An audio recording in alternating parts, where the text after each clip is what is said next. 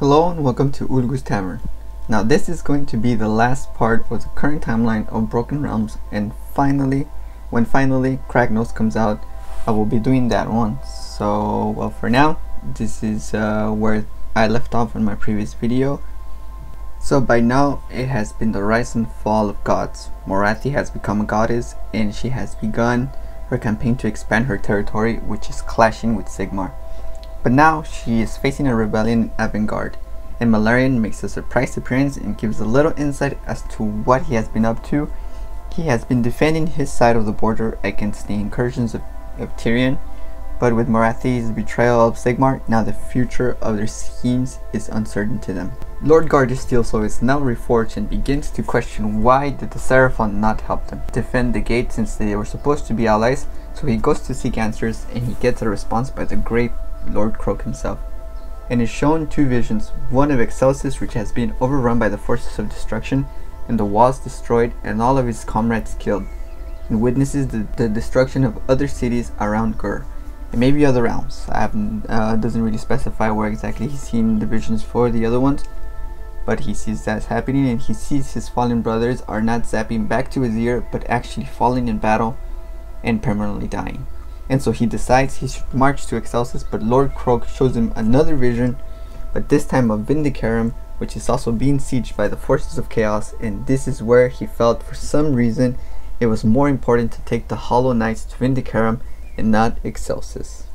As this was happening, Be'lakor was already planning his next moves, and he called upon 4 Death Masters of the Skavens to enact his next plan, while 3 of the Death Masters had done great deeds indeed. To prove their worth to Be'lakor, only one managed to convince him by killing off the other 3 and stealing their prizes. Now he got the job, and what was the job? Well, Be'lakor tells Crixid to destroy the impossible, and in doing so, to bring about the end of the eternal. And later we figure out what he meant about destroying the impossible.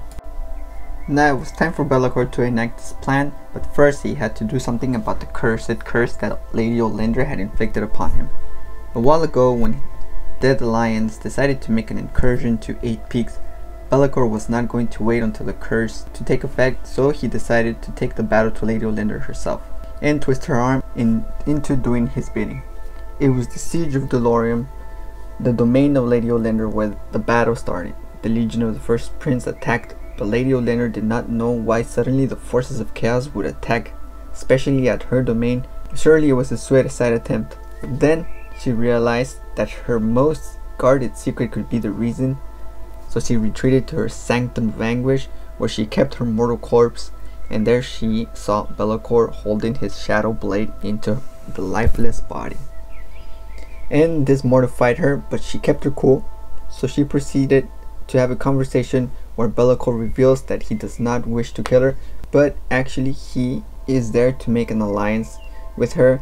He proceeds to tell her, "Our quarrel can surely wait until the doom of the mortals have been decided, and I have one more thing to offer in return. Join your cause to mine, and Sigmar's champions will no longer escape your master's clutches. They will soon lose what renders them eternal, for even now my army strikes at the gates between the realms. When my work is done, their connection to Azir will be severed, their spirits yours to do with as you wish." And so the unlikely alliance of chaos and death rises, even if it's temporary. At the same time that he was forming the alliance with Lady Olyndra, Be'lakor's other armies were striking the realm gates he deemed weak enough to destroy and enact his plan to shatter the connection of the Stormcast to Azir. And that way they would not have souls to reforge and the armies of Sigmar would be weakened. And so the true meaning of chaos was enacted. Demon was turning against demon, and all over the realms of Shaman, the armies of Be'lakor were doing tactical attacks on certain gates. The Night Hunts of Lady Olyndra were enacting their own attacks, so nobody knew what was going on or who to suspect as to who was behind the sudden attacks of chaos and death alike. Many gates were now being destroyed and the consequences disastrous. One of the witnesses to such devastations were the Dwarden. The ship, the Round Table, was making its rounds and noticed a great unnatural flame raging above the Avondide Pass, a place where they negotiated with their Dwarden brothers, the Fire Slayers, and when they arrived, they saw an ancient realm gate had been destroyed, leaving only ash and ruins. But still some survivors were left, but they were fighting some chaos demons. So they touched down and helped them, and soon they realized they must call upon the Geldrad, the governing body of the Caledron overlords, to figure out what is the next step they should do.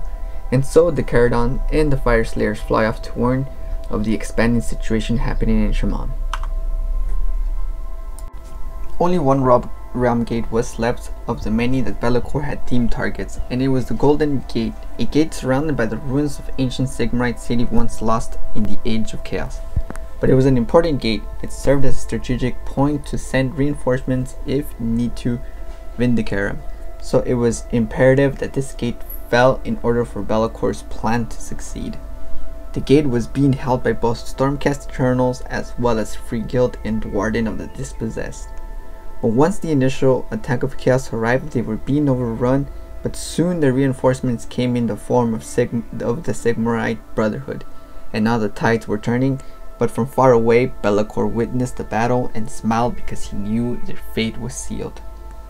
Far away in an unknown place, the Deathmaster Creeks was enacting the other part of Be'lakor's plan, and he infiltrated a second Silver Tower and got to its core and detonated a warpstone bomb which caused untold destruction to the tower. But it did not destroy it.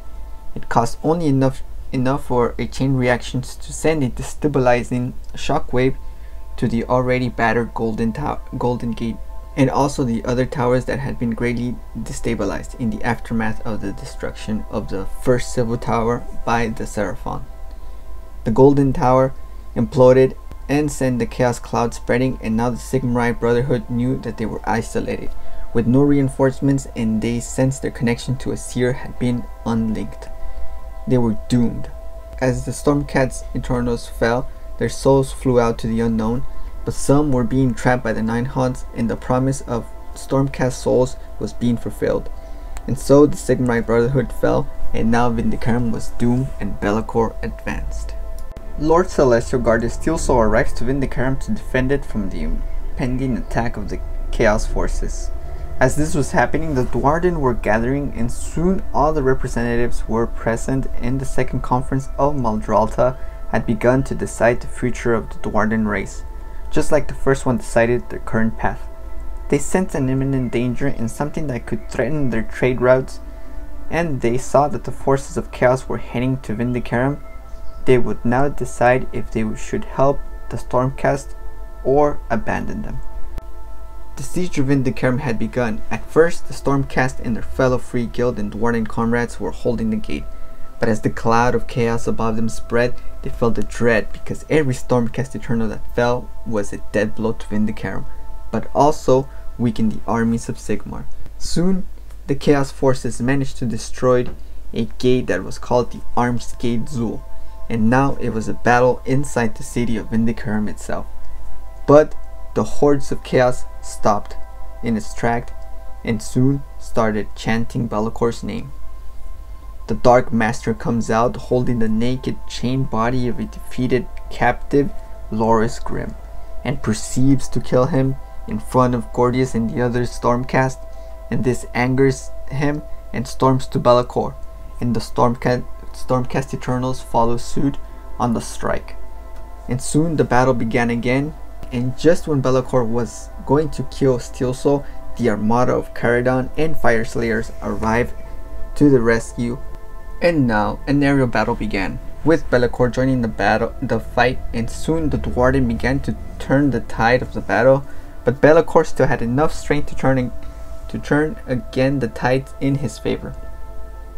And he aims to destroy the leading ship, the Round Table, but there he encounters the mysterious Grumpy. When he looks at him, he felt fear when he gazed upon Grumpy, and this made him retreat and abandon his ambitions to destroy Vindicarum. For now, he had to stay content with just have raised it and greatly diminished the forces of Sigmar, and spread the clouds of chaos. But now, he knew bigger forces were at play, and the gods were coming back. but for now he proved the Stormcast Eternals were no longer eternal.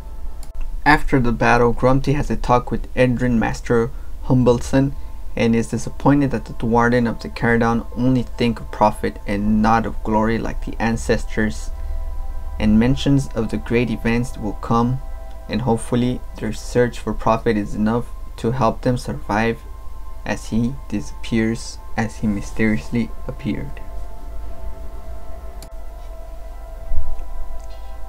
After the battle was over, the Stormcast Eternals, hearing that the Night Haunts have captured souls of their fallen comrades, proceed to send rescue expeditions to the forts where they are kept so they can rescue them and bring back their tortured souls back to Azir, and trust Sigmar that he has a plan to get them all back.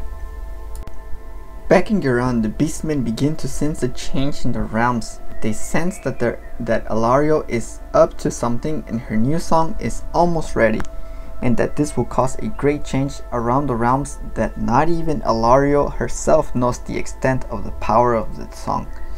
So they feel they must stop her, and as they are killing an arch-revenant, they begin to have a vision. And the vision goes: a twisted oak burning with green flame, a mountain cracking open, its maw whitening to swallow a world, crooked pipers crackling in the shadows, and drakes of amber and starlight circling a horned god of stone. And so guys, that was the last story. So hopefully you enjoyed these videos of the timeline. I tried to put them as order as I could. Now it's just to wait with what happens with Broken Realms Be'lakor. They have been adding some tidbits to what is going on with Alario. What do you guys think is going on with this last vision that happened? Some of the stuff I think we have some idea as to what it is.